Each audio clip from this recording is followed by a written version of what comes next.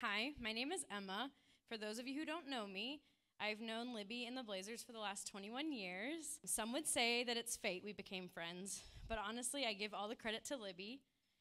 If it all began that hot and humid summer day in 2002 when my family was on the hunt for a house. We drove down Famerns Court to look at the house at the end of the cul-de-sac.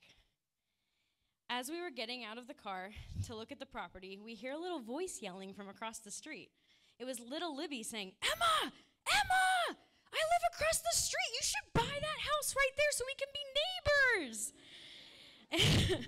The rest was history. We closed on the house and Libby got all of the commission for the sale. No, just kidding. But seriously, I am so grateful for little Libby and her family being so open and loving towards myself and my family all these years.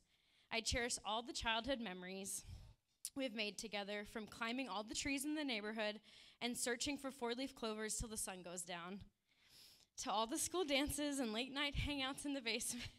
Stop it. You're going to make me cry. Thank you for bringing me so much joy and laughter all of these years, and all the laughter and joy to my life, and for all many years to come. Justin is one lucky man to have you as his partner in crime. But I'll also say I'm so happy you found Justin. You both embrace one another for your beautifully unique and quirky souls. That's what true love is, being with the one who embraces all of you and allows you to be the best version of yourself.